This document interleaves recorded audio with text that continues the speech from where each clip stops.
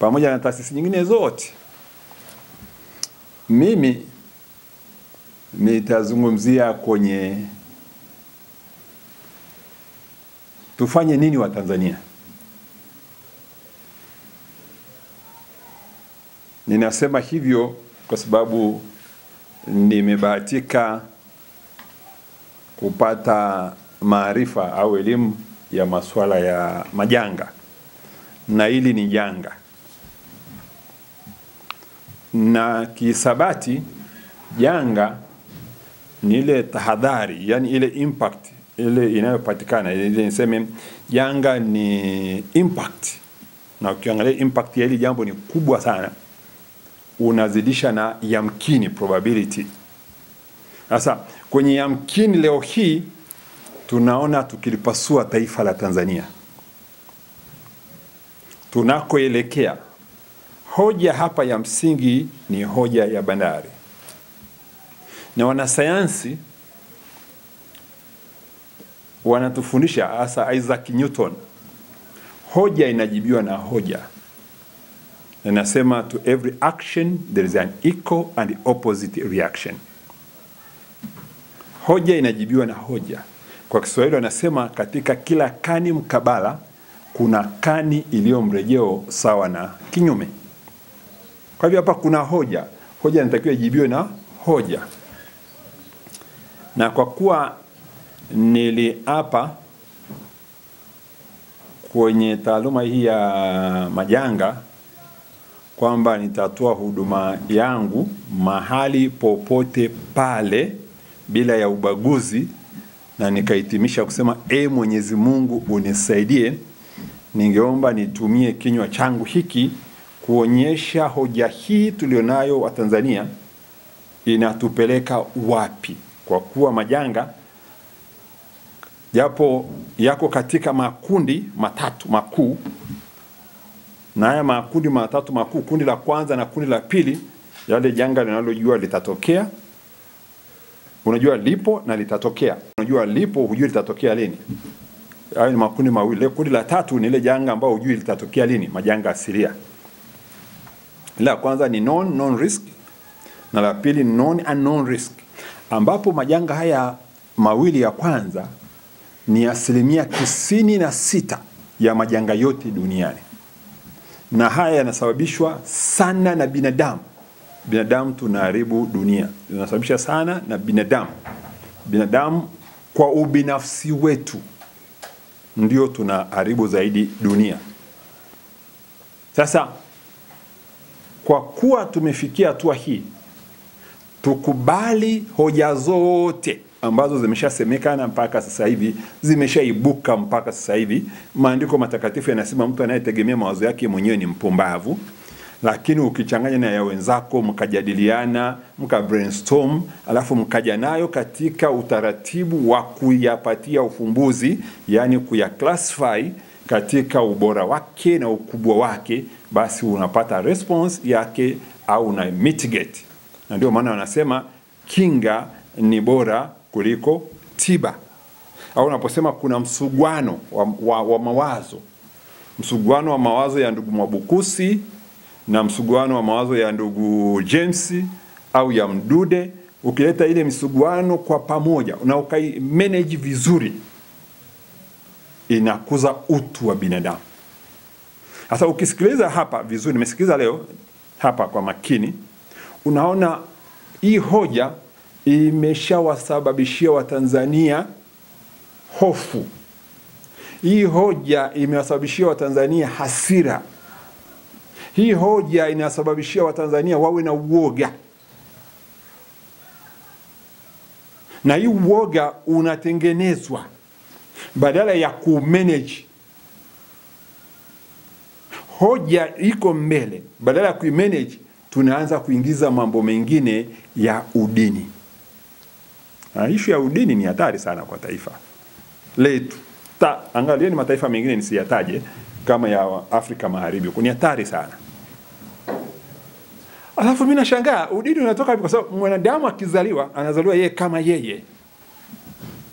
Alafu pili ndio labda imani yake ya dini au itikadi yake ya kisiasa. Yeye kama yeye. Kwa hivyo viongozi wetu wa dini wanaojadili mambo haya ni sehemu ya Jamhuri ya Muungano, ni Watanzania wenzetu. Yaani askofu akiandika kitu au wameandika waraka wao au mashehe wakizungumza, ni Mtanzania huyu kwanza, ni raia wa Tanzania kwanza, huyu ni mtu ana haki zote. Hata passport wanazo za Tanzania. Ya pili ndio imani yake ya dini. Na Amri Jeshi Mkuu Mheshimiwa Rais alishasema, jamani, wacheni wa Tanzania wazungumze, vikundi mbalimbali vizungumze, hoja ziratibiwe vizuri. Lakini badala ya kuratibu hizi hoja vizuri, watu wanakuja na mawazo.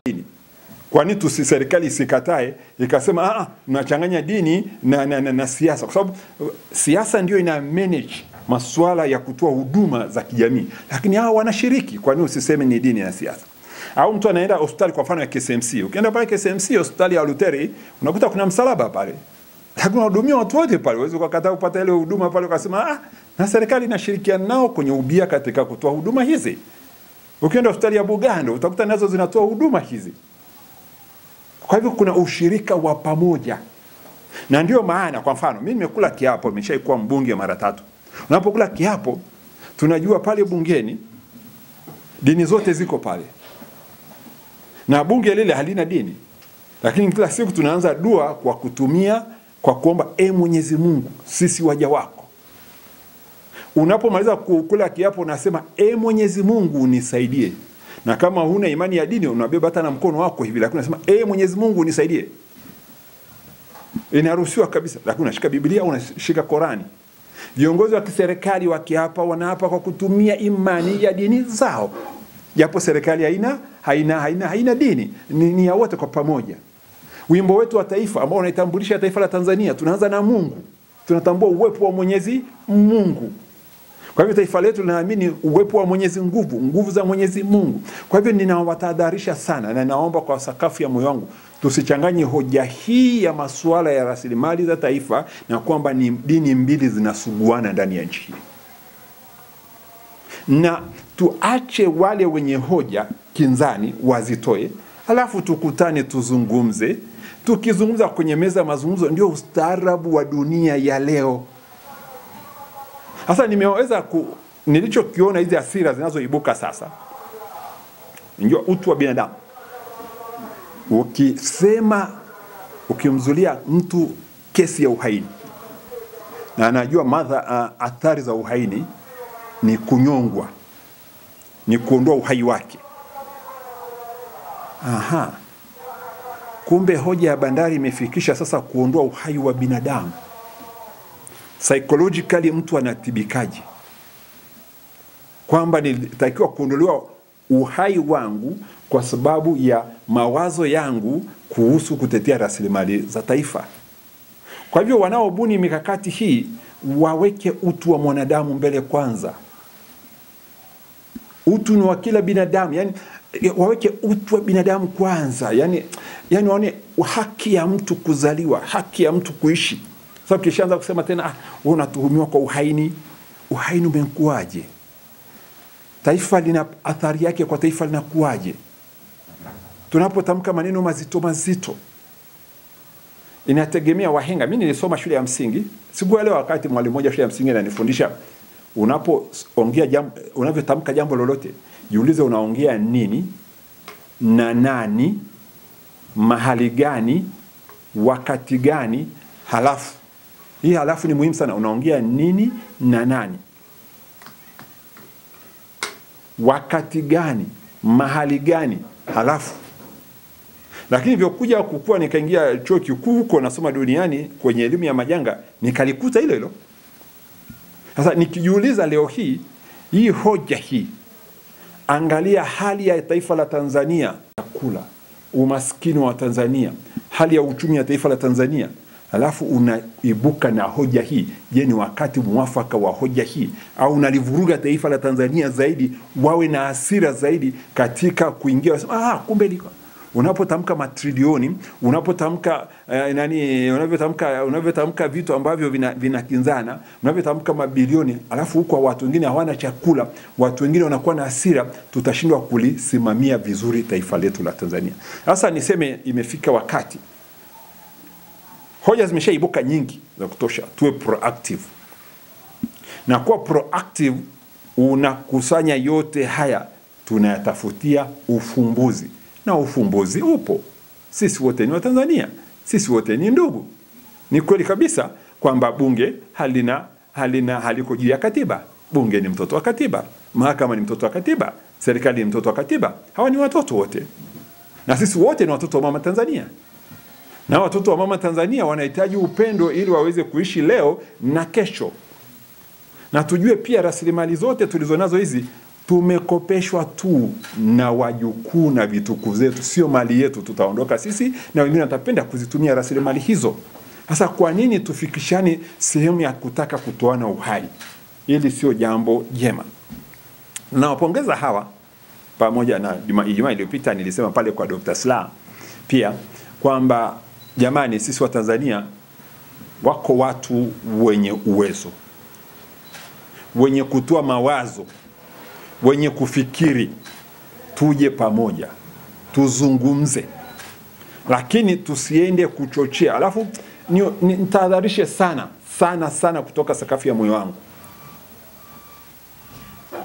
na hii nitumie mawaidha ya Mtume Muhammad sallallahu alaihi wasallam aliyosema katika mawaidha yake mbalimbali yenye heshima ya utukufu mkubwa. Tunasema ukiona uovu unatendeka, zuia. Ukishindwa kuzuia, kemea. Ukishindwa kukemea, onyesha basi hata hasira. Huyu ni Mtume Muhammad, onyesha basi hata hasira. Hasa tufanyeje? Maandiko matakatifu ukimsoma Mathayo kwenye Biblia anasema heri wapatanishi, maana wataitwa wana wa Mungu. Lakini upatanishi ni watu kuja kwenye meza moja ya kuzungumza kama Watanzania. Mnasikilizana, unamsikiliza Mdude, unamsikiliza Mwabukusi, unasikiliza hoja za maskofu wetu, unasikiliza hoja za mashehe wetu. Lakini sio maskofu watoe matamko waseme wajibiwe na mashehe. Hapana, mashehe nao watoe hoja zao, maskofu watoe hoja zao, raia wa Tanzania watoe hoja zao, taasisi mbalimbali zitoe hoja zao, na tunakinzana. Watu wajua kabisa fikra ya mwanadamu hawawezi kuongea kwa lugha ile ile. Mwingine ataongea kwa lugha ya juu, mwingine ataongea kwa lugha ya kati, mwingine ataongea kwa lugha ya chini, mwingine ataomba, atafanya maombi, mwingine atakila. Tuseme kumbe sisi wote ni Watanzania. Tumefikia hapa, sasa tupate ufumbuzi. Na hili ni Rais kwa namna ya pekee kabisa kutoka sakafu ya moyo wangu. Tusichelewe sana watu. Chelewa utakuja kukuta mwana si wako. Na kumbuka mambo ya mwaka 2012 2013, miaka 10 iliyopita, mambo ya mauaji yalivyoanza kutokea, viongozi wa dini, makanisa yanachomwa moto, mashehe wanamwagiwa tindikali kule Zanzibar, vyama vya siasa vinakinzana, watu wanachinjana, wanafanya nini. Tulikaa kitako mwezi wa 7 mwaka 2013 tarehe 9 na 10, tukazungumza kama Watanzania pale White Sands Hotel. Na Rais Kikwete akashiriki, Rais wa Zanzibar akashiriki, Sheini, makamu wa Rais Karibu akashiriki, maspika wakashiriki, viongozi wa dini wakashiriki, wanazuoni wa aina mbalimbali wakashiriki, wanasiasa mbalimbali wakashiriki. Tukazungumza, wenye taaluma, majaji mkuu akaombwa ashiriki, Chande akamtuma Jaji Ibrahim Juma, na kumbuka na alishiriki, wakina Jaji Werema walishiriki wakati huo, viongozi wa staff wakashiriki. Tukazungumza yale mauaji yalikuwa yameshaenda nchini, kuna udini, taifa limefarakana, watu wametoana roho, na watu wengi waliuawa wakati ule, roho za Tanzania ziliondoka kweli kweli. Lakini tulizungumza kwenye meza ya mazungumzo, tukalirudisha taifa kwa pamoja. Sasa ukiangalia mkataba huu wa DP World, huu ni zaidi ya mpasuko uliokuwa unatokea wakati ule. Kwa sasa naona hizo athari zote. Huu ni zaidi ya mpasuko uliotokea hata wakati wa katiba. Yaani unapojaribu kuangalia kwa nini mifarakano hiyo, kwa sababu wakati wa katiba hata watu wengine walipoteza maisha pia. Lakini wa sasa hivi wakati ule hatukupata watu wanaofunguliwa mashtaka ya uhaini, treason. Kupindua nchi ya Tanzania mara ya mwisho ilikuwa kwa wakati wa mfumo wa chama kimoja, na wakati wa mfumo wa chama kimoja wakati Nyerere akiwa madarakani.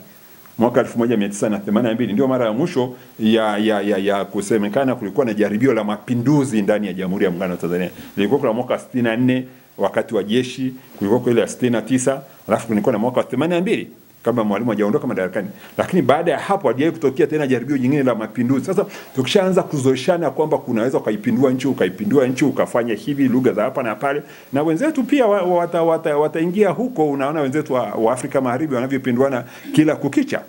Hebu tukomae, tutoke hapa tulipo. Wanazuoni wamezungumza vizuri sana, kama kuna Profesa Shivyo wamezungumza vizuri sana. Hata ukisikiza hoja ambayo huipendi isikilize.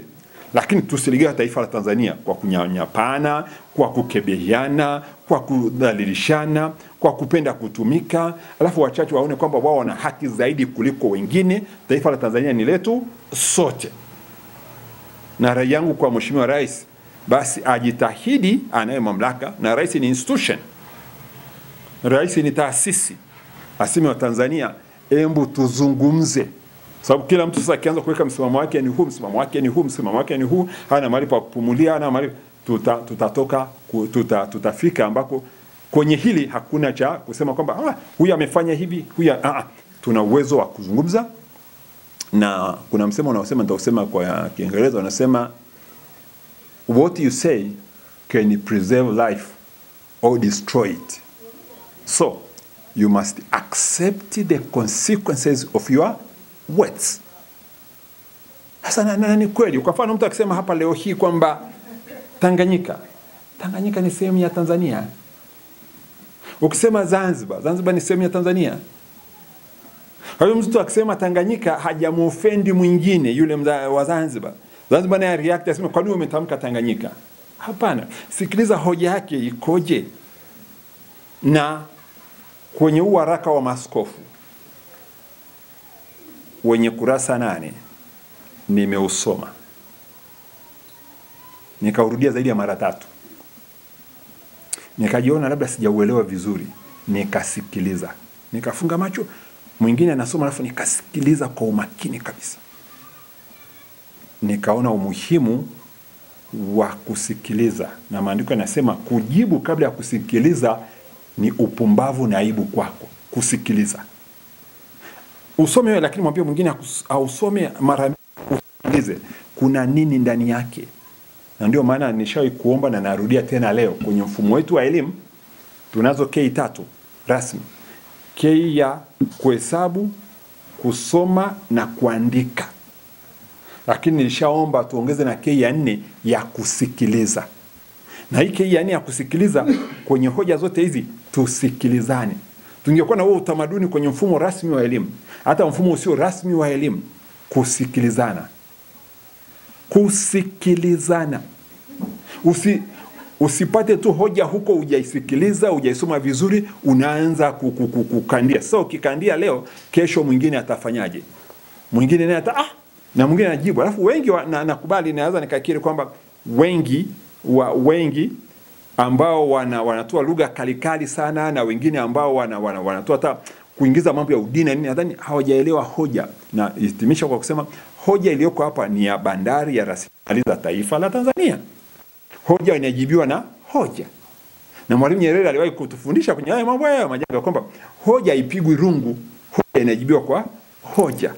Kwa hivyo kama kuna yoyote anaona hoja hizi zimesema, naye ajenge hoja zake, ili zile hoja kinzani zikija kwa pamoja, zikisuguana kwa pamoja, taifa linapata uhai na utu wa mama Tanzania na kuwepo taifa la Tanzania. Kama hoja hizi zitatuletea katiba mpya, inakuwa ni heri.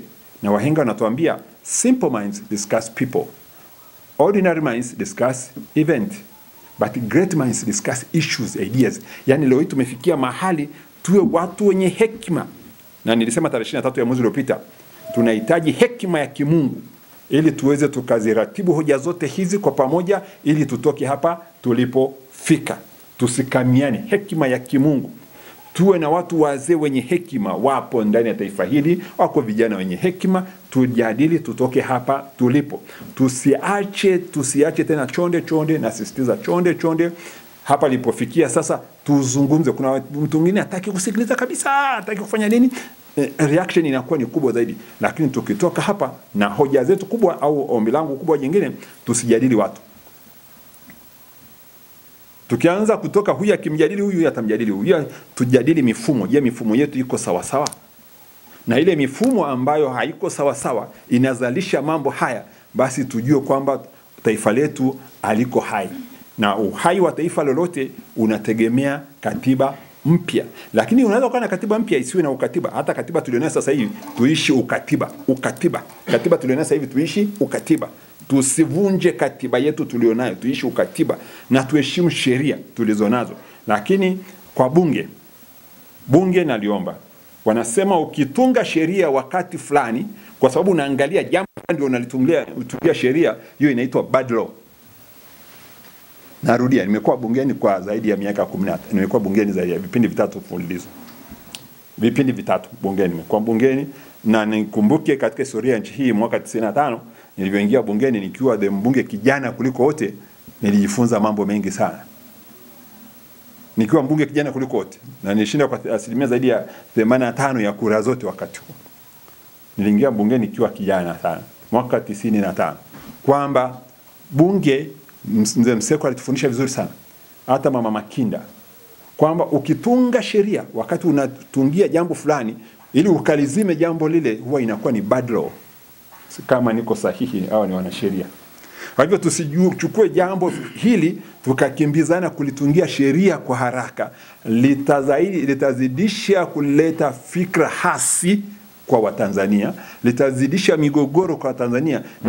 Tukazungumza, tukikubaliana sasa, tukatunga hizo, tukarekebisha hizo sheria, kwa sababu sheria sio static, ni dynamic, zinabadilishwa kwa msingi gani. Lakini sasa hivi ukifanya chochote na hali iko namna hii, inaonekana ni bad law, kwa sababu unakimbiza ili kwenda kulinda hoja yako binafsi au jambo lako ulilonalo wewe, au unaenda kulinda udhaifu wako wewe mwenyewe. Kwa hivyo inakuwa ni sheria ambayo haikubaliki kwa sababu imetungwa kwa kusudio la nia ovu. Mwenyezi Mungu, tutumie vinywa vyetu vizuri, tujisimamie sisi wenyewe, tuhakikishe taifa la Tanzania tunalitoa hapa tulipofika. Na niwaombe tena wanaambea, niwapongeze kwa hali mliofikia, ndugu Mdude, ndugu Mwabukusi, msirudi nyuma na poleni na hongereni pia. Na waambieni kwa kweli hongereni kwa kazi kubwa ambayo mmeifanya, na hongereni kwa Watanzania wote kwa kazi kubwa walioifanya, waliozungumza hasi, waliozungumza chanya, yote tuone yana afya kwa taifa la Tanzania. Watanzania wanapumua, wanazungumza, asionekane kuna mtu haini au kuna mtu mchochezi. Tunazungumza kwa maslahi mapana endelevu ya mama Tanzania.